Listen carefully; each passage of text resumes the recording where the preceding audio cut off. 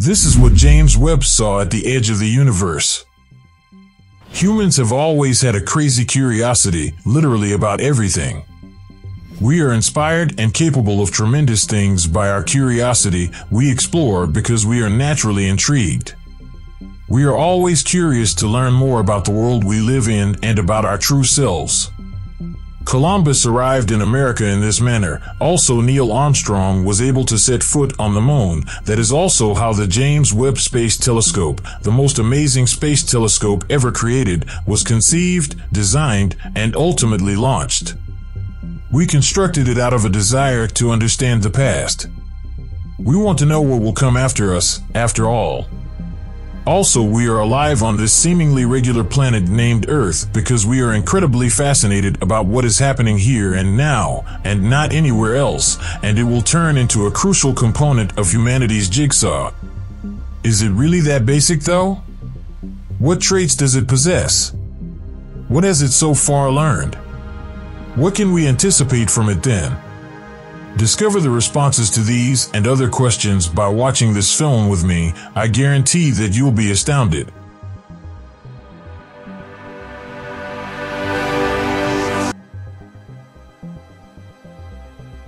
The James Webb Space Telescope has been the subject of previous videos on this channel. And there's a good explanation for it. When Webb was initially planned and envisioned in the 1990s, its estimated cost was around $1 billion. Isn't this a substantial sum of money? But in reality, it is nothing in comparison to the overall expense. Let me explain. The launch of the James Webb spacecraft was planned for 2007. It's true that constructing a telescope from the ground up is not easy, and James Webb's construction suffered from a number of delays and setbacks. But it didn't launch until December 2021, which was 13 years later than planned. Now that it is operating, it is revolving around a location in space known as the Sun-Earth System's L2 Lagrangian point. This enormous 6,500 kilograms monster had to spend several months unpacking, testing certain components, and making sure everything was in working condition before it could start operating. James Webb is operating better than expected despite certain issues NASA faced along the road. It is without a doubt a success for NASA and the entire planet. Most people have at least heard of the JWST and its amazing power. But what is it genuinely capable of? James Webb has a solar screen that is about the size of a tennis court at 14x21 to keep the instrument's critical components cool. Moreover, its light-capturing mirror has a 6 times greater surface area than Hubble's primary mirror. The mirror is essential to the operation of a telescope. Moreover, the telescope can gather more light the wider the mirror is. Technically speaking, a bigger mirror enables the telescope to gather more photons from further away, producing stunning and precise images. James Webb had a large number of cameras and cutting-edge scientific equipment to improve its performance in the infrared spectrum of light. In essence, James Webb has a different perspective on the cosmos than we do. With its distinctive equipment, it can investigate the universe in more detail and look for strange, surprising, and possibly never-before-seen phenomena. There were several reasons why scientists wanted Webb to have infrared light sensitivity. For instance, we know from physics that light from the farthest things has been stretched by the expansion of the universe to the point where no matter what they were to begin with, they are all at least infrared light now. Thus, an infrared telescope is the sole tool that can be used to view these light sources. Yet, this is not the sole benefit of using infrared light. Another is that the optical portion of the light spectrum is more strongly absorbed by cosmic clouds than the long wavelength portion. Most of what lies behind them would be invisible to us if we were to gaze through optical veils of gas and dust. This is because clouds can impede optical light. The infrared portion can still freely pass through them. We can therefore discover what is hidden behind these enormous clouds if we can create an apparatus that can detect infrared light. In general, infrared is more effective in piercing clouds and other obstructions. This is what James Webb is genuinely capable of. Start with the galaxy that we live in. The cosmic cliffs are the first thing that will be discussed. The fringe of the neighboring, young star-forming area NGC 3324 in the Carina Nebula may be seen in this scene of mountains and valleys, which is dotted with sparkling stars. This image is extraordinary because it makes star birth visible in previously hidden regions for the first time. In this image, the highest peaks are around 7 light-years tall. Intense ultraviolet radiation and stellar winds from extremely large, hot, young stars at the bubble's center have carved out the cavernous region of the nebula. Hubble already captured this image, but Webb makes individual stars and developing stellar nurseries apparent that are completely obscured in visible light images. Let's now take a brief closer look at NGC 3132, also referred to as the Southern Ring Nebula. In reality, this star is a blazing, dense white dwarf. The star repeatedly released mass as it changed into a white dwarf, contracted, heated up, and then pulsated as though on repeat. The bluer star to the right helps agitate the debris that was ejected.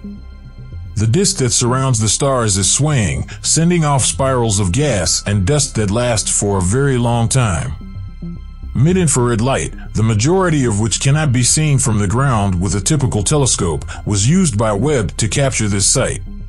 JWST's near-infrared camera, NIRCam, captured the image on the left, and the one on the right was captured once again by once more. Contrast this with Hubble's image and pause to enjoy the growing level of detail Webb is able to provide.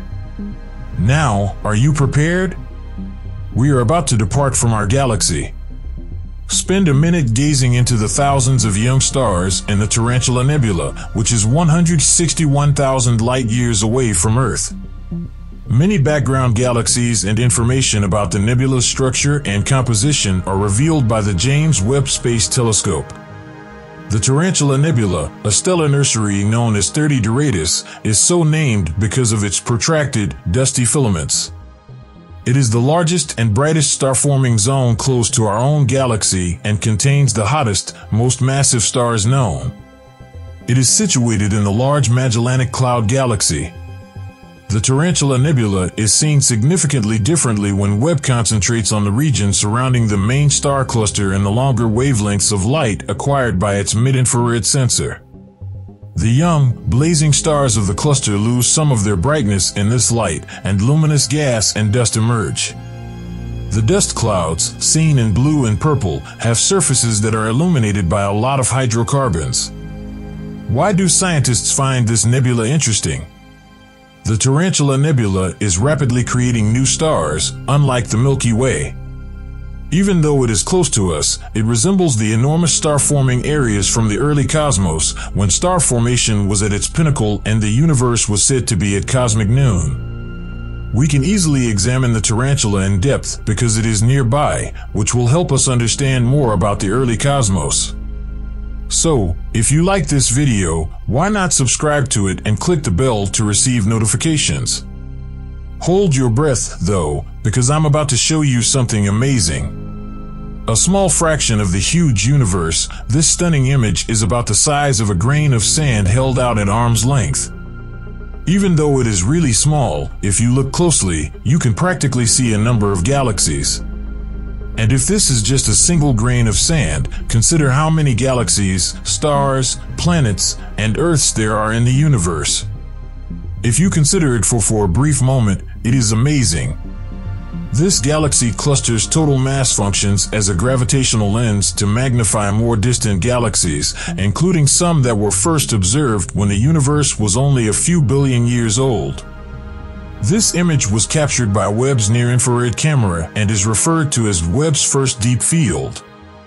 It is actually a composite image produced from photographs taken at various wavelengths over the course of 12.5 hours, hitting depths at infrared wavelengths beyond the farthest areas that the Hubble Space Telescope could reach in weeks. The galaxy cluster SMACS 0723 may be seen in this image as it would have appeared 4.6 billion years ago, along with a large number of other galaxies in front of and behind the cluster. It took billions of years for the light from these galaxies to reach us. One of our most distant depictions of the universe is this one. In essence, it is viewing a snapshot of the universe at its infancy. The wonder of astronomy is that it allows us to view the past from the present. The universe's expansion has widened this distant light to the infrared wavelengths that Webb was built to monitor. But why do this field's arches exist? Like a magnifying glass bends and warps images, so too does a galaxy cluster's strong gravitational field distort light beams from farther away galaxies that are behind it. These kinds of pictures give me the chills. James Webb will help us understand both an old galaxy like our own and the young galaxies that formed immediately after the Big Bang, when the cosmos contained only hydrogen, helium, and lithium, among other things. It will also be looking for indications of life on exoplanets. Incredible new discoveries are undoubtedly on the horizon. Webb will take care of the rest. We just need to wait. Alright everyone, here is where the video ends. Thank you for viewing. How do you feel about James Webb?